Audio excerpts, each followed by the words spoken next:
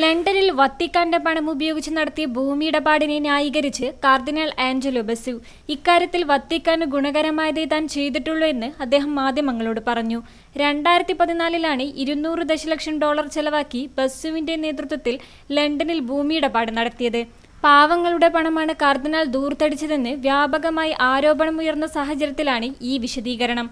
ലണ്ടനിൽ ആഡംബര അപ്പാർട്ട്മെന്റ് പണിയാനായി ഈ പണം ഉപയോഗിച്ചതെന്നാണ് പരാതി.